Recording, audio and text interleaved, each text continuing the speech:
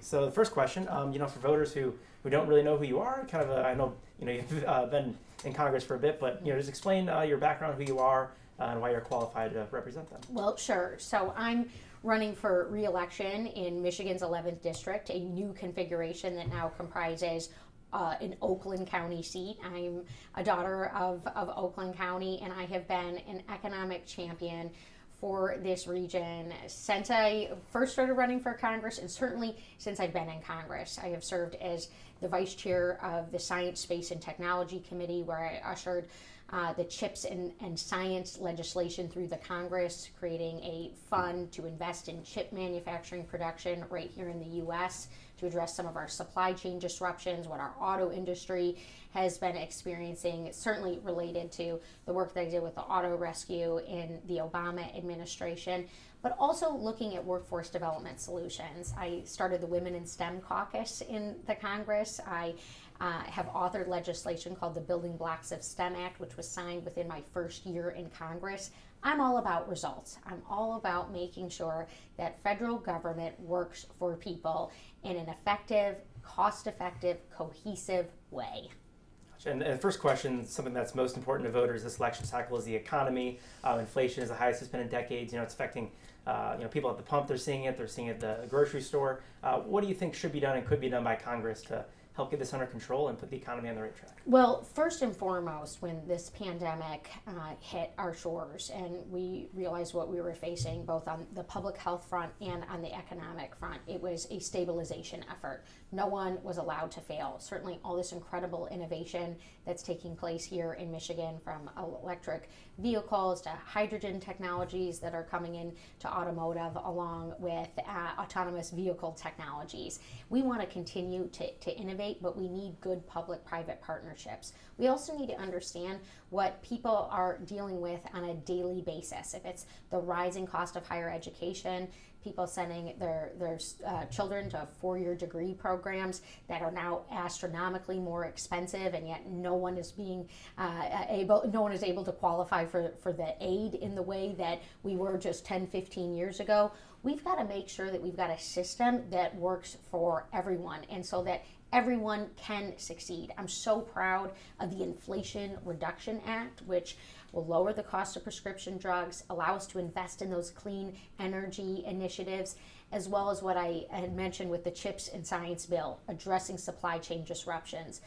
Oil companies are at record profits. They're profiting off the back of individual consumers. We want to blow the whistle on that. But certainly when it comes to people's taxpayer dollars, we've got to make sure that they are utilized in the most effective way possible, and that we here in Oakland County, we know we're paying our fair share of federal taxes. We want to make sure that we get our fair share of federal resources, which is also something that has been a part of my track record in the Congress. And moving on to another issue that voters said was very significant to them is violent crime. According to the Pew Research poll, I think it was 60% of voters said that was very important to them this election cycle. So, what do you think Congress should and could do to make voters feel safer? Well, this is clearly an example of how I differ from my opponent, because I want to blow the whistle on gun violence in this country and rein it in.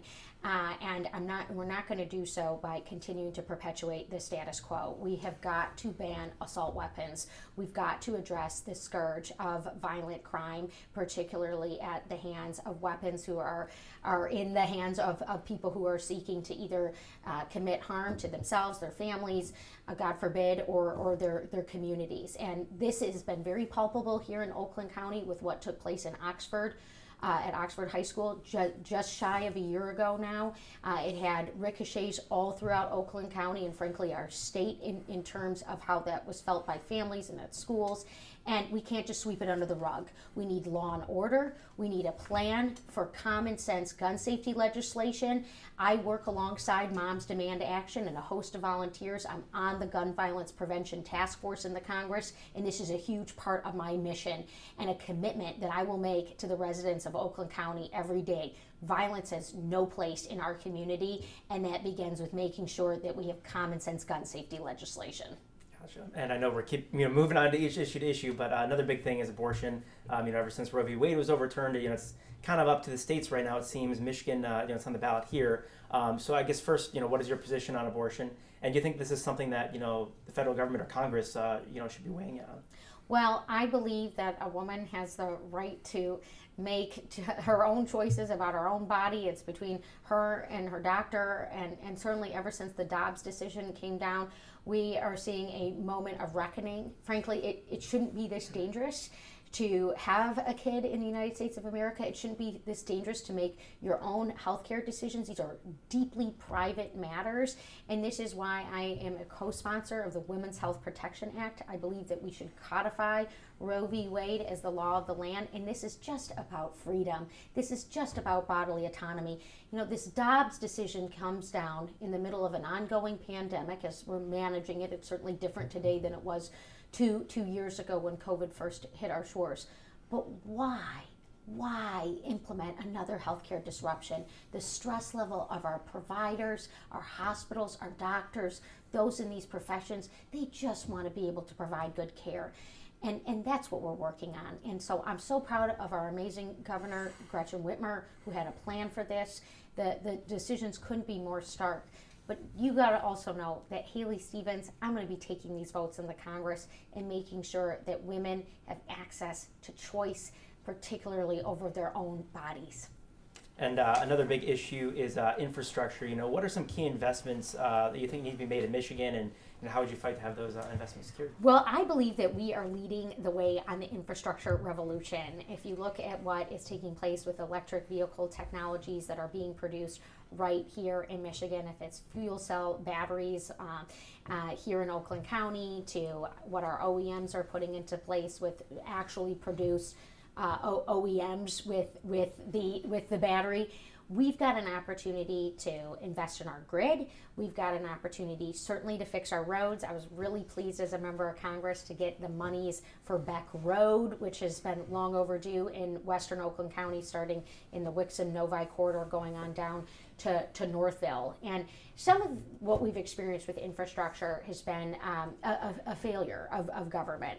Under Joe Biden and the House Democrats, we got an infrastructure bill done.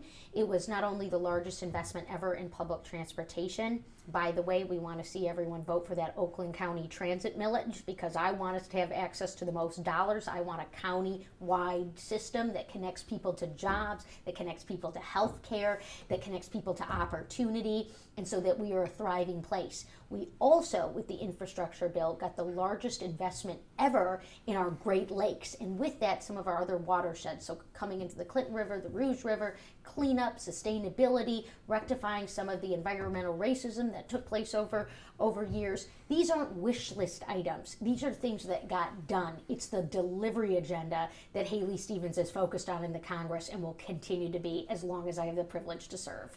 And are there any other issues that are really important to you that you want to bring up, or that anything else you want voters to know about going into this election? Well, I'll say this: is a federal representative, I believe that my first duty is to be your listener in chief. This is a district of almost 800,000 people. It is one of the most educated, vibrant, exciting places in the country. It certainly is the most exciting place in the country, in my opinion. But in terms of our educational outcomes, our great schools, the next generation, nearly 20% of this district is under the age of 18. And so I am running to be your continued listener in chief, to learn alongside you and to champion who we are in Oakland County in the United States Congress. It is a bragging point. My colleagues ask how we are doing it here, how we rise through every challenge, if it is a COVID-19 pandemic that's disrupting our supply chains, to ushering in the jobs of the future and the new economy. It's happening here. It's an exciting time, and we're going to continue to do great things together.